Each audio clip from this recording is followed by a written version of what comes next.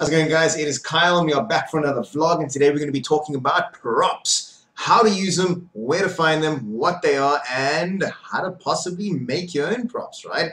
Because let's face it, going to the shop every day just to get a whole set of new props is kind of expensive, so make them at home. It's a lot more fun. So let's get straight into it.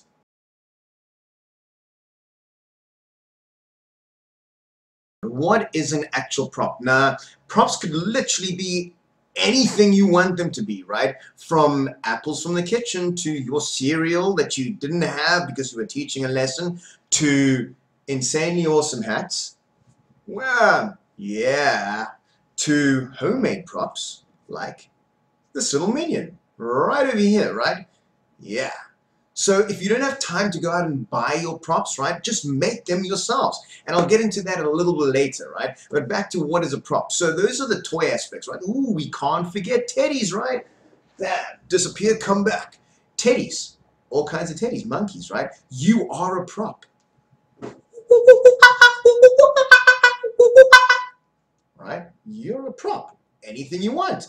To words, numbers, colors, cue cards, feelings, right? Whatever you like, use it as a prop, right? Now, the only thing that I would stress is how appropriate that prop is to the age group, to the Brady, or just to your job as a whole. Now, if you've got an action figure that's, for example, portrays violence, right? Swords and guns and whatever it is, and maybe sort of like gashed out eyes, and well, that's not appropriate anymore. Okay, so just make sure that the props that you are using are appropriate for that age group. For example, don't whip out a little paper cup tiger. Rawr.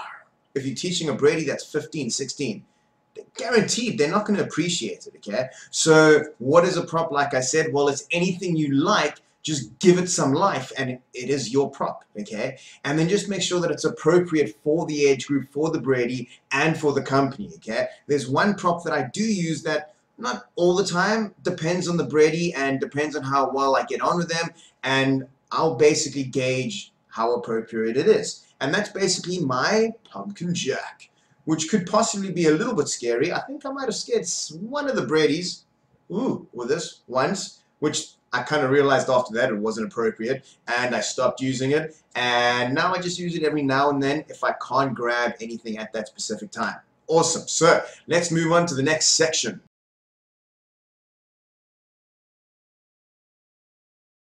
Cool, guys. So there is a wonderful place full of marvel and wonder. Kind of obvious when you say there's a wonderful place, it'll be full of wonder, right? Yeah, where was I? Oh, there we go. So there's a wonderful place called OneDrive that everyone should have access to, okay? And there's loads of different things on there that you can use, that you can look at, that you can print, and just use for props. One of the things that I've seen, and including me, well, it's never really used, but people struggle with these sort of words every single day. So check out the OneDrive.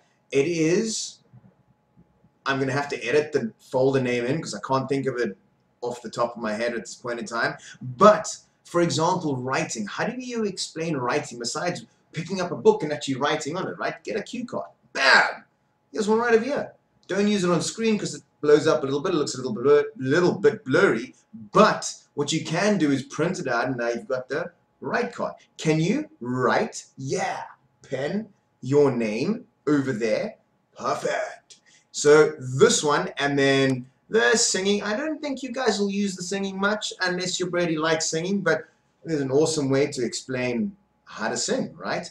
Then the other thing that I find that's kind of difficult to explain, especially if your Brady isn't at that level, and that's general look, right? And what I stick to, not necessarily a prop. I'm not much of a prop guy. I use some of them some of the times, but not all the time, right? But I tend to go, can you see, can you look over here, or can you look for a paper cup tiger in your house? Look. But if you don't want to do that, what you can do is, like I said, print out off OneDrive, and there it is, your little cue card. Bam! Perfect. And then there's loads of other ones, like for example, draw. Can you draw? So what I used to do is write and draw for me is the same thing. I'm going to end up using this though because it's so much more, well, easier really, right? What I normally go is, what I normally do is, can you draw? Can you write? And the birdie looks, well, he's asking me to do the same thing twice. Why? But in my mind, I'm going, well, draw and write, right? So to make it easier, what you can do is, like I said, use the cue cards. And the last one that I want to go through is what we call the counting. Can you count? And then they can actually go 1, 2, 3, 4, and you can point out the numbers as you're counting. Now this is just 1, bam. Now there are, did I upload it? I don't think so. Yes, I did, bam. Hold on. There we go. So there are the Picaro counting cards, right? So again, get a printer, print it out, cut it out, and now instead of you going 1, 2, 3, 4, 5, once I caught a fish alive, what you can do is whip out the flashcards. What is this? And the cool thing is you can start playing little games with it as well, little memory games, okay? So you've got your flashcard, it says 1, the number, the word, and what you can do is take a little piece of paper, cover the written word.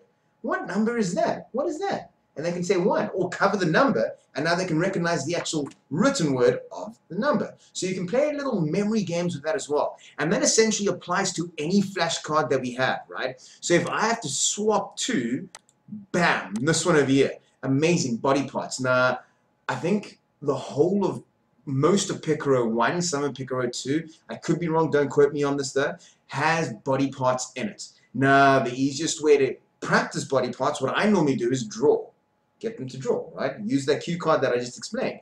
But an easier way is to actually have your flashcards in front of you, and you can go, well, this is a head, wham. This is a leg, wham. This is a toe, wham. This is an arm, wham. And then bring them back and then go, do you remember what this is? Cover up the word. What are they pointing to? And now it's that memory game back in, right? So there's loads of different games that you can play with the flashcards, okay? Same thing. Flashcard of his legs. This one right over here. Bam. What you can do is, besides going the legs, you can go, well, what color is his t-shirt? Color. Is it? And hold up a green flashcard. Is it green? No. Throw it away. Orange? No. Throw it. And now you've got another little game going on there just with props. Okay? Don't even have to use the Brady, or sorry, use the Brady. Don't even have to use the tools in the classroom, right? Was it a vlog? Yes, it was. Previous vlog that I did was what happens when your Brady can't use the classroom tools, right? It doesn't matter. Your flashcards will do the trick. If the 3 other ones don't work, colors, numbers, arrows, right? Remember it. Perfect, right? So let me just go through one more flashcards over here. Not that one. Perfect. So again, if you're looking at animals, again, I'm going to say it. These ones, the Picaro ones, are on the Dropbox, not the OneDrive. The cue cards with the words is on the OneDrive. Okay? Got to get them right. Now this one again, with the flashcards, there's loads of things. There's colors that you can use, there's numbers that you can do, and then there's animals. And then obviously there's full sentences. Okay? What do I mean by full sentences?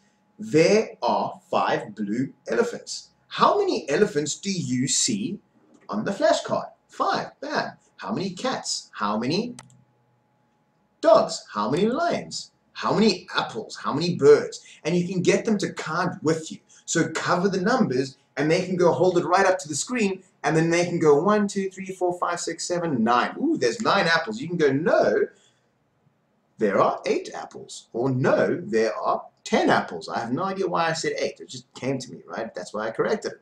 Cool. So those are the flashcards, right? Just make sure that you use as many as you possibly can.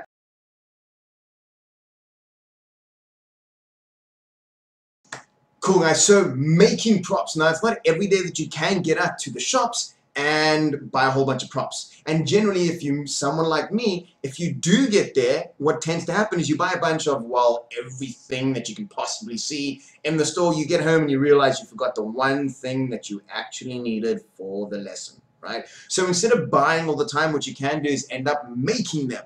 How do we make them? Well, check out our YouTube link and the craft videos, either mine or Annalyn's, and we'll show you how to make a whole bunch of awesome props, right? Not all of the videos can be made into props. However, a few that I've made is, well, a little minion. Yeah.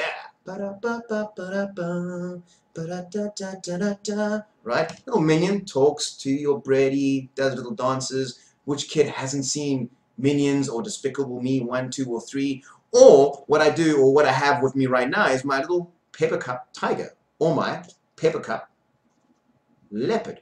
Bam.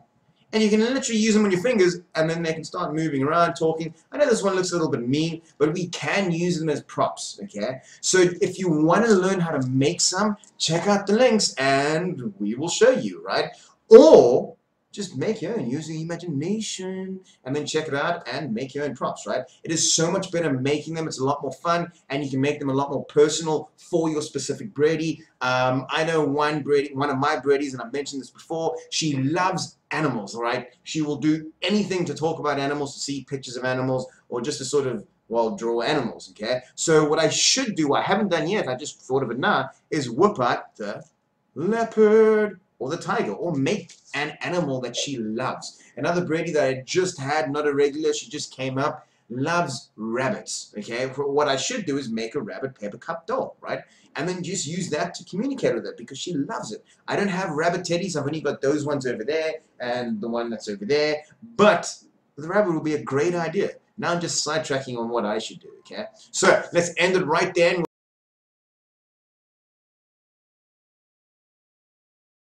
Cool, guys. So the last little part is your suffixes and your prefixes. Now, basically what it is adding something at the beginning of the word or adding something at the end of the word, okay? Beginning, fix, while adding something at the beginning of the word, right? Right, like, happy, and unhappy.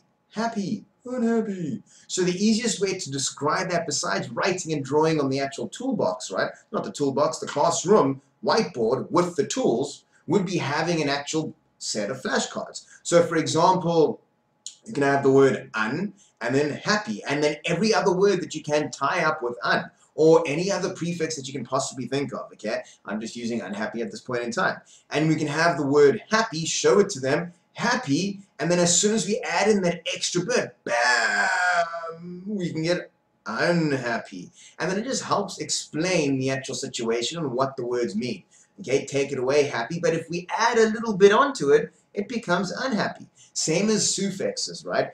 As soon as you add something extra onto it, well, it changes the word. How do we help Brady's understand? Well, for example, full, if you will, on the one card, and then have helpful, or not helpful, I lie, help on another flashcard, and then maybe a little picture describing what help is, right? Or thanks, thank, what do we say?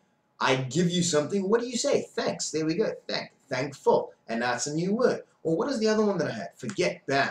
Forget, one, with a little picture. Bam. Explain what it means. And then as soon as you add the extra bit onto it, forgetful. Now you are forgetful. And now it's easier to explain concepts, right? So again, use this flashcards as much as possible. Design some of your own props. Make some of them. If you don't know how, check out the YouTube channel and watch some craft videos, right? Get your kids to get involved. It is great fun. And then other than that, I'll catch you on the flip side, guys. Peace out.